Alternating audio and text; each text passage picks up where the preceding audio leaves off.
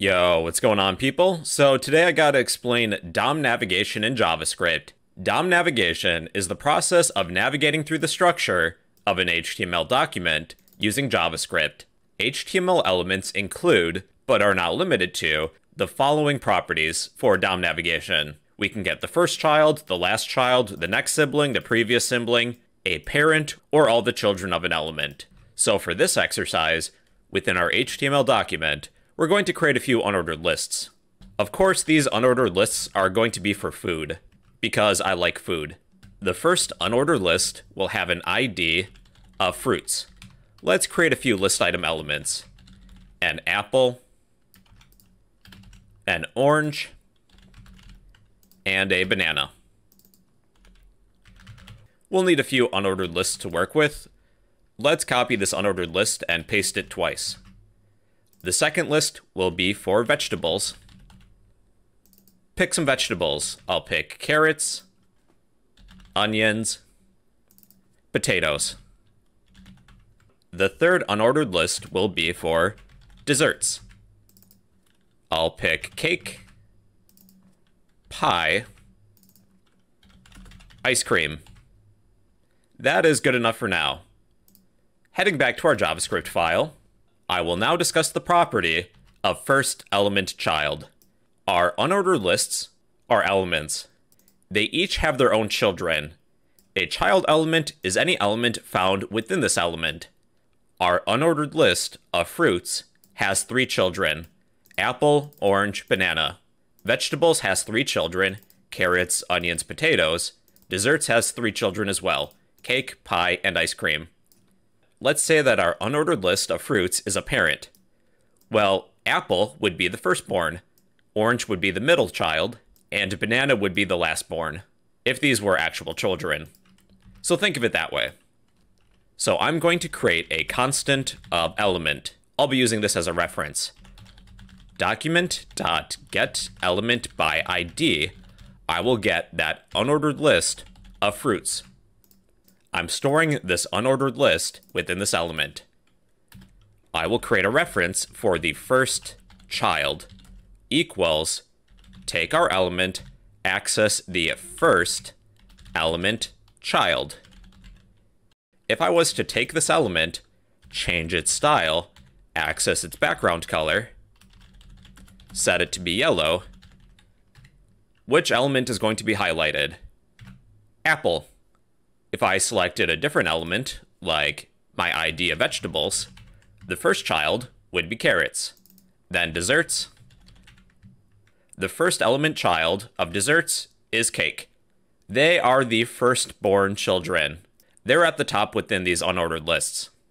If you used query selector all, I'll give you a demonstration. I will select all unordered lists. Const ul elements equals document dot query selector all. Select all unordered lists. This will return a node list. Node lists do have their own built-in for each method. Take all ul elements, use the built-in for each method. What do we want to do? Iterate over every unordered list element. Do this. Let's create a reference to the first child equals take our unordered list element, access its first element child, then store it as a reference. Let's take our first child, access its style, access its background color property, set it to be yellow. That will highlight all of the first element children of all the unordered lists. So that's how you can use query selector all to select all of the first children of all matching elements. Now we're going to access lastElementChild. With our unordered lists, if we're selecting our elements of fruits, vegetables, and desserts, this would return the last child, banana, potatoes, or ice cream, depending on what we're selecting. If these were actual children, these 3 elements are the last born. They're the youngest. I'm going to create a reference to an element, equals access the DOM, get element by ID. I will get my ID of fruits. I will create a reference to the last child equals, take our element, get the last element child, take our last child element, access its style, access its background color, set it to be yellow. So that will highlight banana. If I change the selected element to vegetables, that would select potatoes. If I selected desserts, that would select ice cream. They are the last element children found within each of these elements. If I were to use query selector all to select all unordered lists, let's create const ul elements equals document dot query selector all. Select all unordered elements. This returns a node list. They have their own built-in for each method. Take our node list of unordered elements, use the built-in for each method, take each unordered list element, use an arrow function to do this.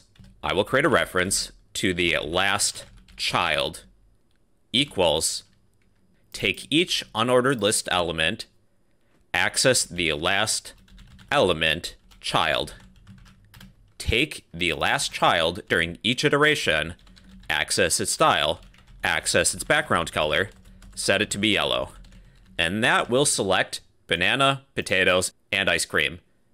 Select all unordered lists, take each of their last children, change the background color to be yellow. So that is the lastElementChild property. In this next example, I'll demonstrate nextElementSibling, but we're going to make a few changes. Going back to our HTML file, we will give each of these list items a unique ID. So let's start with the first. The ID will be Apple for the first list item element. I'll copy this ID for each of these elements, and then change them in a moment. So we have apple, followed by orange, banana, carrots, onions, potatoes, cake, pie, then ice cream. If I'm selecting my unordered list of fruits, apple, orange, banana are the children. They are all siblings to each other. If I were to select apple, then get the next sibling, that would be orange.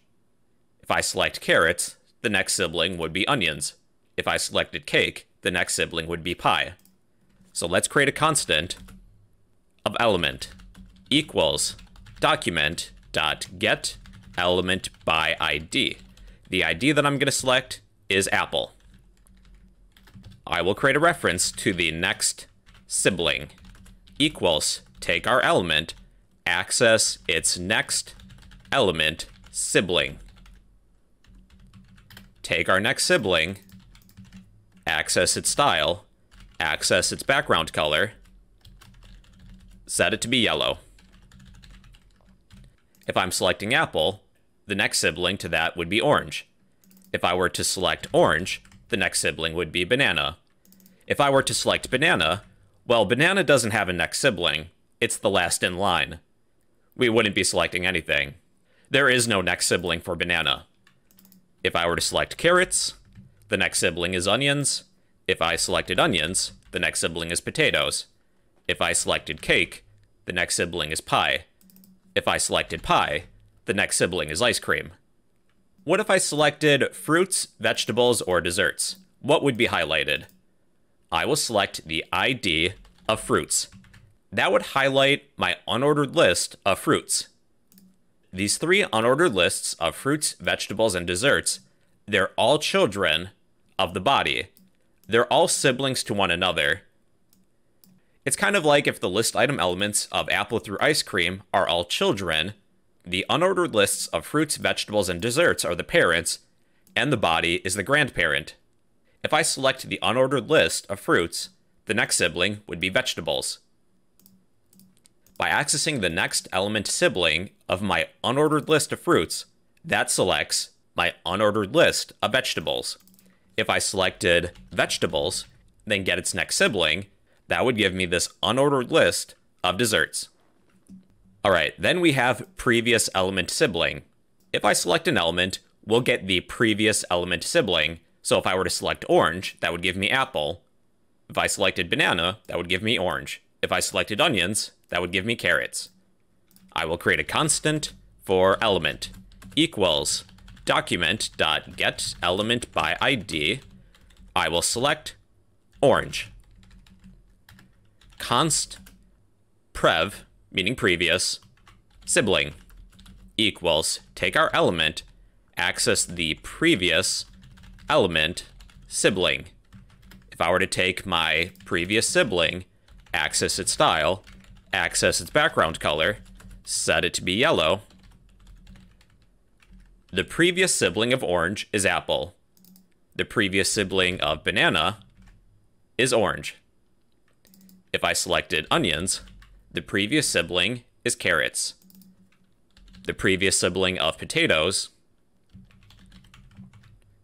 is onions. The previous sibling of pie is cake. The previous sibling of ice cream is pie. If I selected the first sibling, then attempt to get the previous sibling, well, we don't select anything. The previous sibling of a first child doesn't exist. If I selected the previous sibling of my unordered list of vegetables, that would select my unordered list of fruits. If I selected the unordered list of desserts, that would give me vegetables. Now we have the parentElement property. Whichever element I select will get the parent.